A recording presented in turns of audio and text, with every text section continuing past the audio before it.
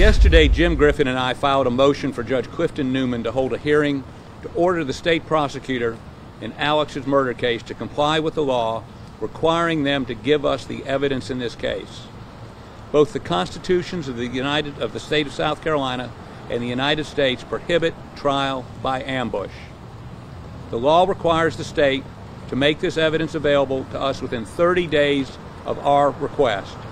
The 30 days is not a minimum, it's the maximum. You would assume most, if not all, this material was available 32 days ago when we requested it. You would assume the state knew when they presented indictments for murder, we would immediately request the evidence. And you would assume they would have made it available a month ago so we could evaluate the quality and quantity of it and begin to hire experts, interview witnesses, and examine any physical items they will try to introduce into evidence. This is the process that occurs every day in every county of South Carolina wherever a criminal case is pending. The state has agreed to try this case in January. Every day that passes makes it more difficult for Alec Murdaugh and his attorneys to get prepared for trial. This motion, we filed yesterday, outlines our position more fully. We're asking Judge Newman to order these materials turned over to us immediately without delay. I will comment on procedural aspects of this matter, but not on any substantive evidentiary issue. Questions? Senator, you wanted a gag order just weeks ago. What was the change in part to hold this press conference today and address the media on this? We didn't get a gag order. I mean, the judge said, not going to gag you, we're not going to seal anything, everything's out in the open. Well, if it's out in the open, those are the rules, we're going to play by the rules. And I might further point this out. As you see in the motion, there's been a exchange of emails rather than motions made. And let me get a little technical. Rule 5 of the South Carolina Rules of Criminal Procedure, once we make that motion, our guy's indicted, we make a motion, they have 30 days maximum to give us the stuff. On last Friday, almost at 5 o'clock, we get an email from the prosecutor telling us he wants some sort of order that would seal everything, basically, which we believe is inconsistent with Judge Newman's denial of the gag order. We tried to tweak it a little bit and finally just said no. Statewide grand jury law requires certain sealing and certain procedural requirements to make that public. This is information was gathered by the statewide grand jury, but this is a case pending in state court in Colleton County. Those rules don't apply.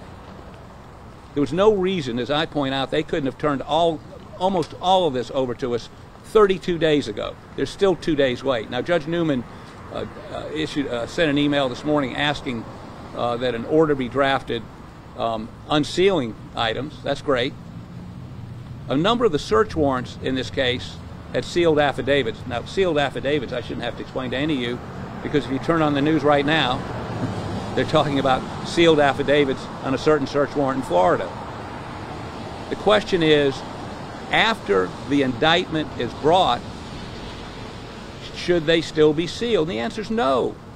So 32 days ago, they could have made a motion to unseal the search warrants. They didn't do it. So it is, I've been doing this almost half a century as a prosecutor and as a defense attorney.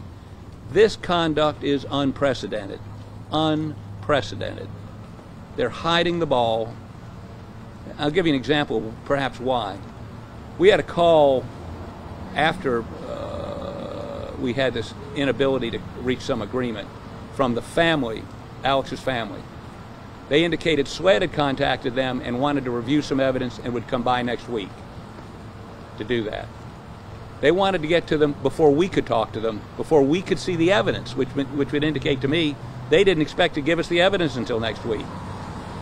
They get a call this morning saying, "Can we come by this afternoon?" I mean, this is again, gotcha prosecution. It's trial by ambush. Give us the stuff. You went to a grand jury and said you got enough evidence to convict Alec Murdaugh, convince a jury beyond a reasonable doubt. Where is it? I don't have a shred of paper. I don't have an email. I don't have an exhibit. I don't have any evidence. We want to try this case in January. They've agreed to try this case in January. We're ready to work, ready to hire investigators, ready to hire experts. I mean, if all we know, I mean, somebody wants to know blood spatter. All I know about blood splatter is what I read in some blog. I've never seen any blood spatter evidence. I've never seen any phone downloads. I've never seen any witness statements. 32 days after we make the request, we still don't have anything. So they want to obscure this by saying, well, you know, we need to get this sealed or this needs to be protected. We don't want crime scene photos left out on tables. That is hooey. That is, again, this happens every day in every county, in every murder case. Mr. Harpootlian, in the motion, it says you claim that the Attorney General's office has leaked the information about the indictments 2 days before the first time of the hearing of this. How did you, or what evidence do you have that proves that it was the state leaking that information? That's what SWED told the family. The family wanted to know why they were reading about it in the paper before they heard about it. And SWED agents with them said the Attorney General's office had leaked it. This is the Murdaugh family? The Murdaugh family, yes. That would be his brothers, his sister, and of course Maggie's family. Every day that goes by without this discovery, what does it mean to your case? And is there a possibility this could push past January? We will try this case in January, come hell or high water. Ride by here at 11 or 12 o'clock at night, you're going to see the lights on. We're not going to let this slip by because they're dragging their feet. What advantage do they get from dragging their feet? Why do you think they're doing this? To make it more difficult for us to be, look, let's say for the sake of argument, there are, they've done geofencing, which is a word I've learned recently with cell phones. We have to hire a geofencing expert. They're not easy to find. We have to get the information from them, from the state, give it to them, have them analyze it, and that can't happen overnight. So the longer they take to give it to us, the longer it's going to take for us to get prepared. And it seems like the dispute is mostly around evidence from search warrants that are out, and whether that should be subject to some sort of protective order. Well, two things. One, those search warrants, these are non-statewide grand jury search warrants, where the one we've seen says sua sponte, ordered sealed by the judge. That means the judge just said, I'm sealing it. And that would have been Judge Newman, which, of course, means that the prosecutors and the judge had a conversation ex parte, which they're allowed to do, to issue a search warrant. But why was it sealed? What was, we need to get to the bottom of that. What was in that search warrant? I mean, you know, again, I'm comparing maybe what's going on in Florida. Everybody wants to know what was in that search warrant. We want to know what was in that affidavit. And apparently they're going to make an effort. The judge indicated a little while ago by email to draft something that would unseal those search warrants, so we'll get to see that. But the search warrants are a very tiny piece. There's all kinds of other stuff. There's the cell phone data. There's data from the black box of his truck. There's, you know, forensics. We've never seen an autopsy. We've never seen, you know, an analysis of time of death. We've never seen any of the sorts of basic things you'd want to know in a murder case. The search warrants are 5%. 95% could have been given to us 32 days ago. Why not? They're concerned about, you know, crime scene photos left on a table somewhere. I mean, that really is it? And earlier you requested a trial by October or November. Now you guys are saying January seems to be more. I wanted October. They said they couldn't do it. There hasn't been any decision on that? Or? No, we've asked, we've written, and we've attached to the motion, we've written a letter to the court administration asking a judge and a date be set in January. Will there be a hearing on the motion you just filed? We asked for one. Do you know when that might be? We've asked for one. You want it as soon as possible? Want it as soon as possible. I want the stuff. I want... The hearing's important, but what's more important is we get somebody giving us some evidence we begin to look at. Senator, what percentage do you think you're missing? 100%. 100%? We have nothing. Zero. Zero. Nada. Senator, has the state indicated to you whether or not they're going to be going for the death penalty in this case? They have not indicated. Would you expect that? You know, I've prosecuted or defended 15 death penalty cases. I've never seen it. This is a circumstantial evidence case, as far as we know. Again, based on what we know, which is 100% we don't know. Anyone that would seek the death penalty in a circumstantial evidence case would not be knowing what they're doing, because a jury's not going to give the death penalty on a circumstantial evidence case. And I've tried it. I know it doesn't work. You mentioned that someone requested a meeting with you this afternoon. Who was that? SLED or the AG's office? And not with me, okay. With the family. And what do you expect them to disclose at that meeting? Since I don't know any of the evidence, I don't know.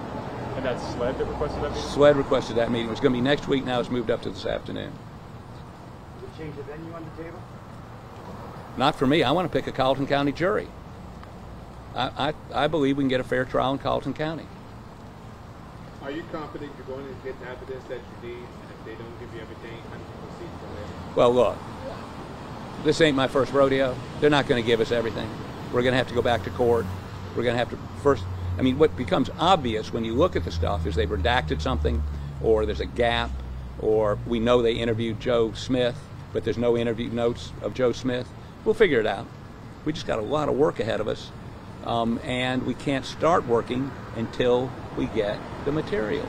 Who is responsible for not turning it over to you? Chief Keel, Alan Wilson, Creighton Waters? Who? Well, Creighton Waters is the prosecutor. Ultimately, he's the front man. I don't know. I mean, it's not Keel's decision.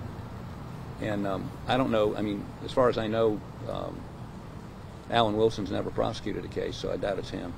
Alan Wilson's never prosecuted a case? A murder case? No.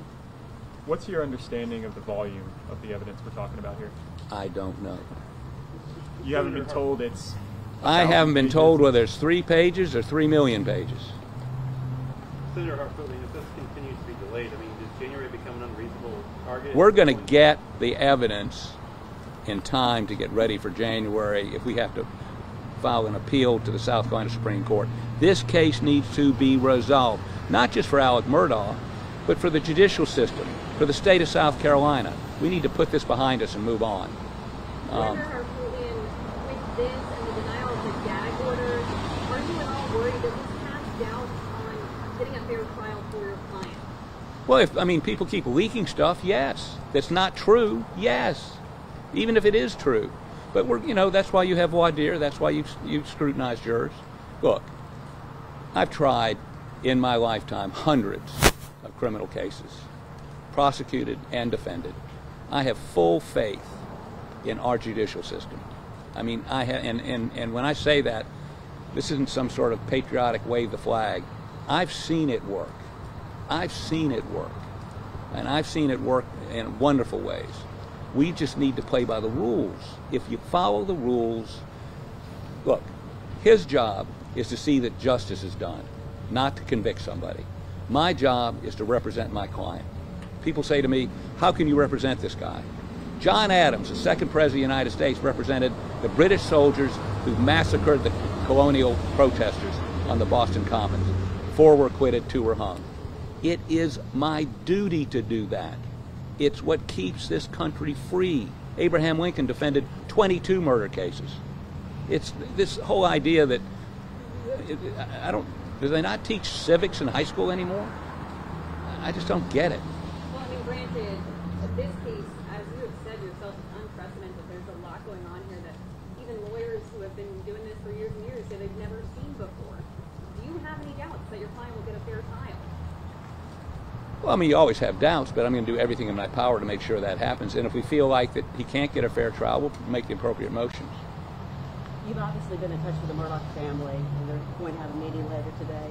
Can you talk at all to their reaction, their mood? I mean, they're reading stuff in the press, they're hearing from you, they're hearing from SLED. No. Anything else? You said you'd make the appropriate motion if you don't think you can get a fair trial. What would that be? I don't know. I mean, there are motions that you can, it depends on what the issue is. Change of venue? Could be a number of different things. You could sequester the jury. You could do all kinds of things. But the point is this. You're asking me what my strategy is in the 4th quarter. And we haven't even taken the field yet. okay? I mean, because we're not allowed on the field. I can't begin to think about any strategy until I know what the evidence is, or what they say the evidence is. And that's got to be scrubbed. Just because they say it's the evidence doesn't mean it's the evidence. And I got to say this to you.